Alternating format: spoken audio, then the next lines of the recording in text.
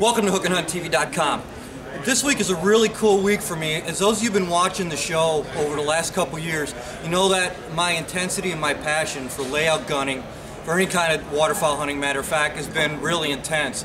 And that's grown actually with each passing day. And being at the Midwest Decoy Collectors show this week, I've got a really cool opportunity, thanks to a really good friend of mine, Pat Gregory, to sit here with Jim Schmiedlin, who is, well, one of his nicknames is the Pope of Layout hunting.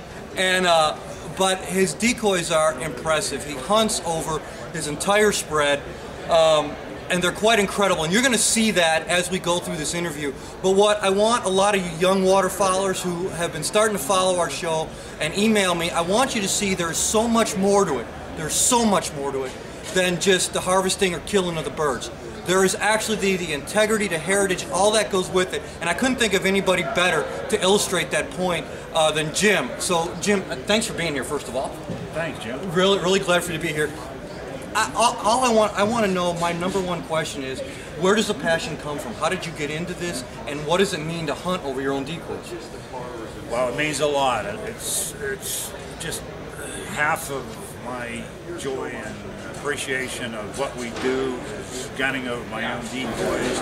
I started doing this a long time ago. It was 1975. I was fortunate enough to have an experience. I got invited with a friend of mine from Erie, Pennsylvania, who invited me to go layout gunning with him and his crew. And his name was Tom Bauman. He's passed away a few years ago, but I had the honor and distinction, pleasure of gunning with him and his crew. They put out an amazing number of decoys, 70 or 80 decoys. A lot of those decoys were old wooden decoys. Most of them were factory-made decoys. A lot of them weren't great decoys, but some were. They had character, and I got so much joy and satisfaction out of this week-long trip with these guys, hunting with them, learning how to do it and what not to do and how to be careful out on that big water. We were gunning Lake Erie. But anyhow, by the following year, I had my own rig. I built my own layout box, and I began carving my own decoys. I actually started in 1975. I started carving my own hand-carved set of bluebill decoys, canvasbacks, and golden eyes. They were the first three species that I did. I later went on to carve virtually every species,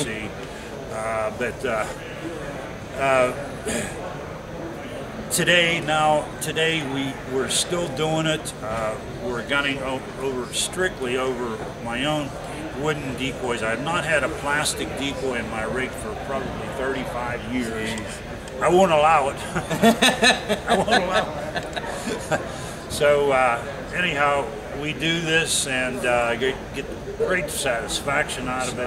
I think that's important. I would encourage any young carvers out there who hunt to use your decoys. I mean, if you're going to carve, don't think so much in terms of how you can sell them. Use them, and your hunting will be that much more rewarding. You'll get that much more out of your sport, and pass it on to your sons. Get them interested in. We want to protect our hunting rights and whatnot, and our tradition of hunting. And what better way to do it than carving your own decoys, true gunning decoys, using them, and enjoying the sport all that much more. And now it's time for your K100 fuel treatment tip of the week. K100 fuel treatment cleans fuel systems, reduces smoke and emissions, restores aged fuel, and adds power. K100 fuel treatment kicks gas. By now I would assume you're probably in a mood for just a little duck hunting.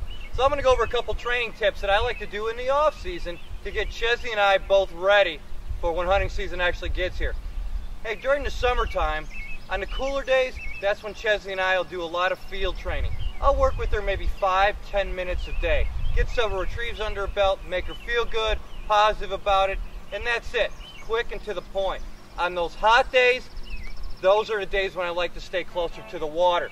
That way, Chesney can be really, really good about not getting overheated.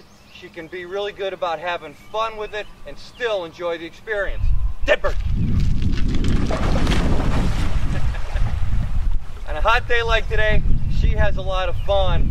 She thinks she's actually just playing around. We're working, and that way when hunting season comes here, she'll be ready, so will I. I not only have a well-trained dog, I'll have a great hunting partner too. Over here. Good girl. Right here. Thank you. That figures. Hey, why don't you get back to the show? I'm gonna go dry off. The Cast and Blast newsletter is the official newsletter of hookandhunttv.com. Go to our homepage and sign up, and we will email the show to you each and every week. The Cast and Blast newsletter. Watch and win now on hookandhunttv.com. I started making a rig of merganser decoys way back in the early 80s. And these birds are excellent decoying birds. They respond very well to their own kind. And when you have, say, a dozen merganser decoys set off to the side of the rest of your main rig, the rewards can be really amazing. Different times, especially out on the main lake in Erie, there are big gangs of mergansers flying that lake. And boy, when you have 15, 20, 25, 30 birds in a group coming in on you, my goodness gracious, I mean, my heart's going like this.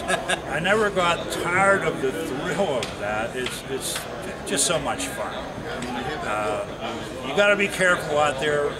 It's not always easy, and we don't always get birds, but we enjoy it. It's all part of the game. Here we are. This is the end of April, and I'm already looking forward to October and November. Like, if you looked at one of your decoys here, like this old squaw, right here, with a beautiful one, what would there be a memory that would come to mind right away? Like, you look at this and go, that hunt was awesome. Actually, you just picked up one that's mint. I never used this bird, but there are many others here. Here's a merganser. Here's an old hooded merganser. There you go. That I don't know if you can see this on the camera here, but there's a lot of penciled in dates and places where this bird has been used. You can see the wear and tear on the keel and everything. Anyhow, these dates and places, if I want to know more about where this bird served and who all hunted over with, I can refer back to my journal, my logbook, and I can fill in any kind of information anybody or myself would want to be reminded of, and I can tell a lot more about the hunts that this particular decoy was part of. I rig my decoys in October, and I use them straight through until the end of the season, and many of them have been used many times in each one of these years noted on the bottom here. So, pretty incredible thing. I'm going to get to the rest of the show here. I know Jim's got a bunch of people here waiting that want to view his decoys and see them, and we're going to show you some more of these as this goes on. Jim, it's truly a pleasure. Thank you. Thank you very much for being on the show. And this is going to be the end of this segment, but I'll tell you what, you want more information on just decoy collecting at all, we'll have the information as usual right down here on the Midwest Decoy Collectors Show. Great organization, a lot of history, a lot of heritage, and right now I'm like a kid in a candy store. So as usual, we're going to tell you thanks for being with us today. God bless you for another segment of hookandhunttv.com. With Jim Schmiedlin, I'm Jim Crowley. Awesome. Thank you, sir.